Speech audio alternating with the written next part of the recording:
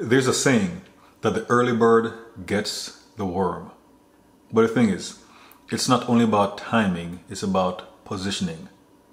It recently rained, and I looked outside and I saw this long earthworm for about 8 inches, inching its way along my driveway.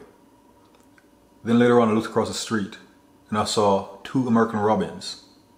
I know robins, they thrive during that time, so they can pull earthworms out of the ground. And at that moment, I was actually cheering for the robins to find the earthworm.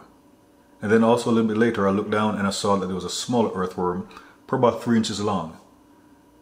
But I thought, I'm not sure how voracious an American robin's appetite is. But if one of those birds could get to the earthworm, it'd literally be a free meal being served up on a platter. And this earthworm would probably keep the robin fed, satisfied for about a week. But the thing is, the robin stayed on the other side of the street. Then the earthworm starts inching its way off my driveway and into the grass. The robins came over on my side of the street. Then I saw a third.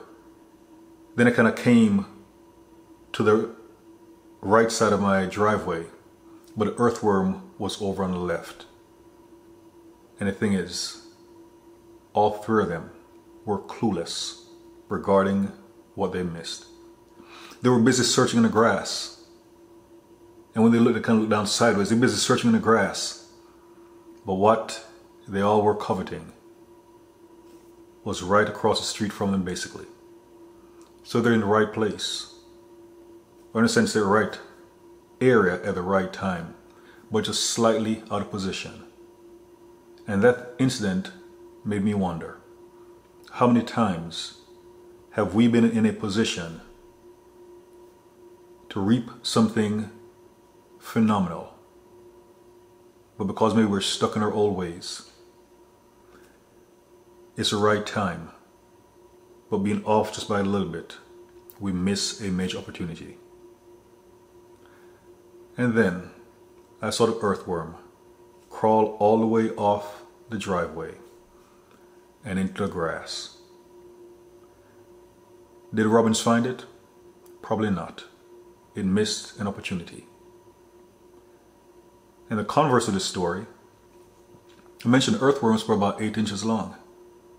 How did it get that big? It missed many other opportunities like that, meaning the earthworm. It could have been eaten many times, but it survived. The other side of that is, sometimes people go astray, and someone has the opportunity to bring correction to them that could potentially reel them back in. But because no one reels them in, or maybe because they continue rebelling against the Lord, they get bigger and bigger until it's too late, and they are beyond correction, beyond redemption. So yes, on that day, I was hoping for the robins to get at the earthworm. Nothing against the earthworm, and really nothing for the robins. But then that day, I was hoping the robins would get to the earthworm. Because God provides. He provides for the earthworm and for robins. I just want to see the robin's reaction upon finding such an earthworm. Right there in the open.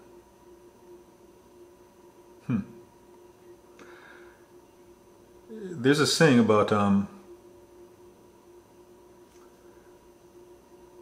struggle being worth it. There are times the Lord does not want us to struggle. And people may think if it's not a struggle, then something must be wrong. I mean, the earthworm was right there for the taking, but the robins were out of place. So prayerfully, if you're in a position where the Lord has something for you, you won't come so close to it and never reap the opportunity. Kind of like the Israelites. The Lord told them to go possess the promised land. They're right there. And yet many of them never got the opportunity to walk in. And others got the opportunity instead. So again, the robins, they were so close to what could be called pay dirt. An earthworm that's about 8 inches long. My gosh. But they missed opportunity.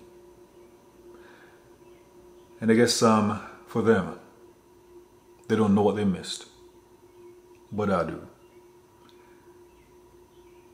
Have you ever wondered how much different your life would have been if certain things had happened, or in some cases, if certain things had not happened?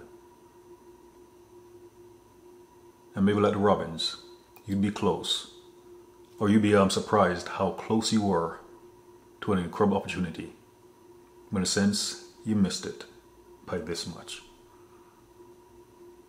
This is a lot of food for thought. God bless you, and Jesus Christ is Lord.